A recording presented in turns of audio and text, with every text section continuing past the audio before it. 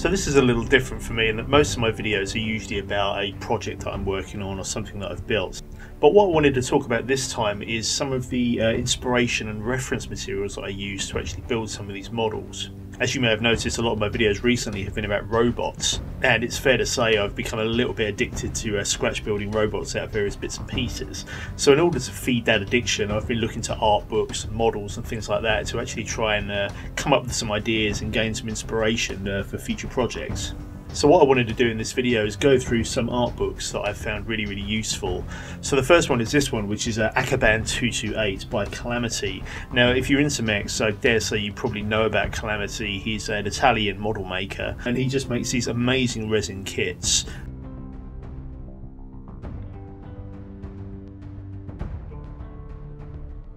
As you can see here in the book, he actually goes through his process, and I was really struck by how a lot of these mechs are just made out of sort of household objects like bits of pens and springs and things like that. But he puts them together in such a way that they really look like genuine articles, you know, genuine machines that could be out there stomping about and blowing things up. And in the book he goes through his entire process, but also the world that he's created that these robots could exist in. And as you can imagine, it's proved very interesting and useful in coming up with ways to build my own robots. Now I don't think I've quite matched the level of detail that he puts into his mechs. Nevertheless, I always find this sort of thing really useful to give you something to aspire to and a level of detail that you can try to aim for. So it's a really good place to start if you can find his book. Now the next one isn't really about mechs at all, but I've mentioned before my love of Dead Space, partly because it's a mix of all of the films and computer games that I loved growing up, but also because it's got a very particular design aesthetic to it, which I really like. Particularly I like the rigs, like the suits that the main character wears in the game, and I just really think that a lot of the mechanical detail here is quite applicable to robots. Of course I had a go at building my own rig in the past, and you may have seen my video on that.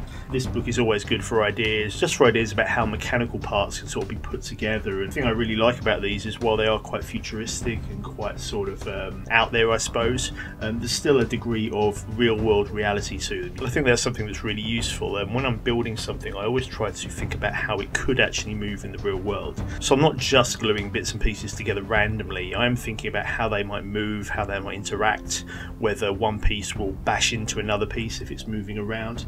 And I think having that idea, sort of having an idea of how this thing could move, how it could function, does help give models a certain degree of realism. Now this is a book that I bought recently to feed my growing addiction for robots. Now this is, I'm not quite sure how to pronounce it. It might be Jacob Brzezowski or Jacob Brzezowski. This chap though does amazing paintings of mechs, and they're usually set in a sort of a alternate past. So a lot of this, from what he says in the book, is based in a 1920s European war, I think, between Poland and Russia. So a lot of it is period painting, people living in villages, shepherds, that sort of thing. But in the background there's all these mechs walking about, sort of large machines of war in the background. And I just really love the look of this. If you've seen some of my previous videos, you may know that I'm really into steampunk, so that alternative history is something that I really like. I suppose because it actually, to a degree, feels quite real to see sort of genuine historical imagery, but with a slightly sci-fi twist to it. Just sort of grounds it in a reality a little bit more than maybe high fantasy set in the far future does. So his stuff, as you can see, some of these images is really cool.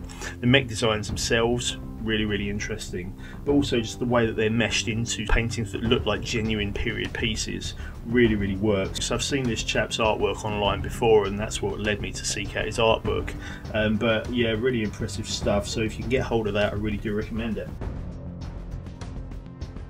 Another guy who might be sort of thought of as a bit of a contemporary of the previous is Simon Stalenhag, and if you're into this sort of thing you might have seen some of these images online as well. Different style to Jacob Brzezowski, but again he's very good at anchoring sort of robots and fantastical things in sort of a real world recognisable environment. So in this case it sort of seems to be a bit of a post-apocalyptic American sort of wasteland, but as with Jacob Brzezowski there's mechs in the background sort of broken down, there's sort of fantastical buildings and devices set in a recognisable landscape. So again, I find this stuff just really, really inspirational, and the fact that it's sort of set in a recognisable environment, I think really adds a degree of realism to it.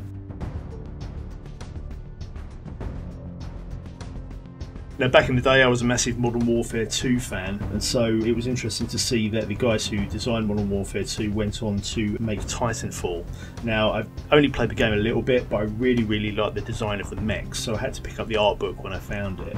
And as you can see, some of this stuff's really, really cool. The level of detail put into this, and just the look of the mechs, I found really, really interesting. And I think, again, they're grounded in a reality. I suppose in the same way that the power loader in Aliens by James Cameron looks like a sort of a futuristic forklift, so it's sort of grounded in a reality.